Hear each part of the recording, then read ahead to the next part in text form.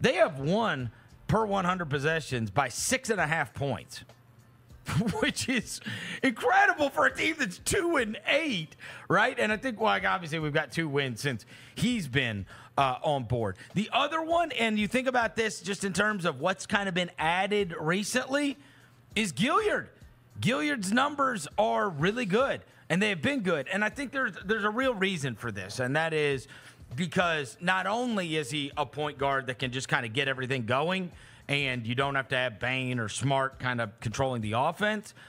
Beyond that, it moves Smart to where you needed him when you brought him here, which is the wing.